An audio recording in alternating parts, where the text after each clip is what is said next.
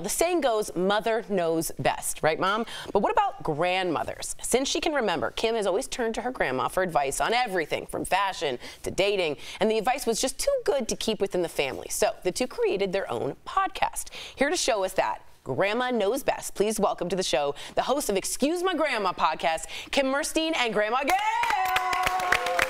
Hi, Grandma Gail. All right, let's jump right in here. So, Kim, most people around your age avoid sharing any kind of dating news with their family, but you tell your grandmother everything. So when did you realize her advice should be shared with the world? You know what, that's a really good point. And I think sometimes it is easier to skip a generation and kind of talk to a grandparent versus a parent. But now I'm trying to spread the message of being able to talk to any family member about this kind of stuff. And I think honestly, I didn't really have a choice my whole life. She would ask me all of the questions and want to know everything. So I think on her part, just being really inquisitive about my life and her other grandchildren's lives as well is what forced us to be so close. But yeah, it really started mostly during the pandemic when I decided to move in with her and my grandfather in Florida and out of New York City just to spend some time down there. I was going on dates and I really needed her advice then more than ever. That's amazing. I love this so much. Okay, so Grandma Gail, I know you're normally the advice giver, but what have you learned from Kim? Well, I've learned from Kim that dating in 2023 is not much fun. That's the major thing. You know, they're afraid of commitment. They're afraid of making mistakes, which we didn't do. We just got married, and if mistakes happened, we got divorced. But this generation is much different. And I've learned a lot of stuff for the better. I mean, I now know about dating apps and stuff like, you know, those situations which certainly weren't around when I was dating. And for the most part, they're very sophisticated, smart young people, and they are much more aware of dating and the situations than I was in the 60s and the 50s. Well, I want to follow up on what you just said because you have this unique perspective. What would you say, you know, the biggest difference between people that have dating apps available to them now as opposed to when you were dating? Like, do you think it's more advantageous to just kind of go in there and figure it out? Or do you kind of want to know a list of things about that person before you start dating them?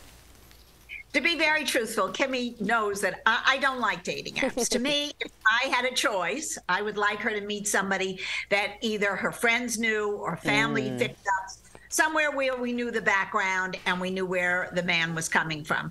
But that's very hard to do today because, you know, in many cases, they're not in the same cities. They don't have as much resources to find young people. And we also got married really right out of college or high school where we had a closed community that was already in place. Now, you're in the workforce and it's very, very different. So I do see where the difference is. I don't love it, but Kim swears that they're all vetted now. So there are no mass killers on the websites. Well, personally, I do go out from a dating app. I try to make sure I have at least one mutual friend with the person. Smart. So I'll look social media and kind of cross-check that. But I think it's all just an avenue. I wouldn't only do dating apps. I wouldn't only do family fix-ups. I wouldn't only go out with someone I met at a bar at 2 a.m. I feel like you kind of need a mix of everything. Nice mix. All right, Kim, I want to stay with you here. Your grandma's advice has become extremely popular on TikTok, and she clearly gives good guidance despite how different things are nowadays. So what is the best piece of advice and the worst she's given you? Yeah, so we're looking at some of the rules now, your audience, and I think rule number 5, I probably agree with the most, which is don't chase a guy unless you need to get those steps in. I think the guy should really come to you. You don't want to run after someone. Same kind of thing is like you always want the guy to like you a little more than you like them. Similar messaging there that I know a lot of people grew up with.